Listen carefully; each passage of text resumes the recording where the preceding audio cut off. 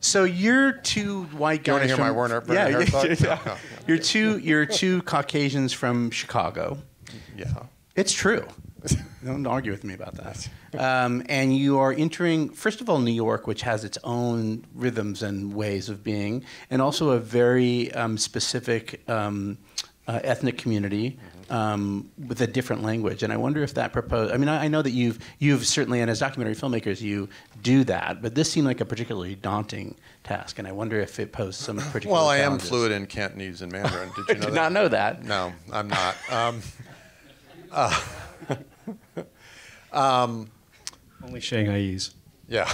No. No, I mean, I think the key in any of these situations, I mean, documentary filmmakers, I am not alone in this. We often go into communities that we are not from or a part of.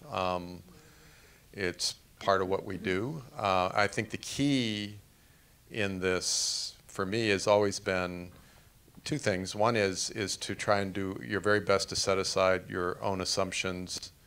And in this case, I knew very little about Chinatown. I mean, I'd been there as a tourist, and when I go to New York to eat at a restaurant and stuff, but that was it. So I knew next to nothing and was very aware of that.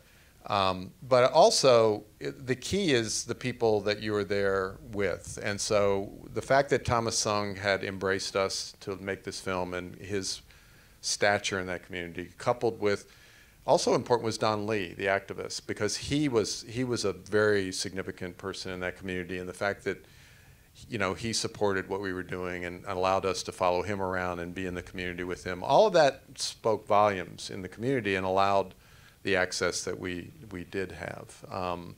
I think that's key. It's like outsiders can go into communities that they do not belong with, but they need to go in the right way and with the right people in order to gain any kind of legitimate access, I would say.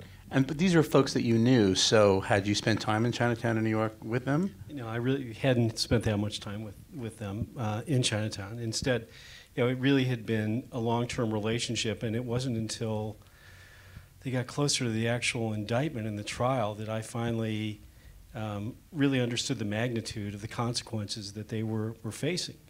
And as they started to tell me, even they didn't recognize that they were the only bank that was indicted for mortgage fraud. So I started to dig into it to say, there's got to be another bank. How could this be the only bank? And it just seemed just kind of hypocritical that the big banks weren't being prosecuted, and instead this small community bank, which was serving an underserved community, was.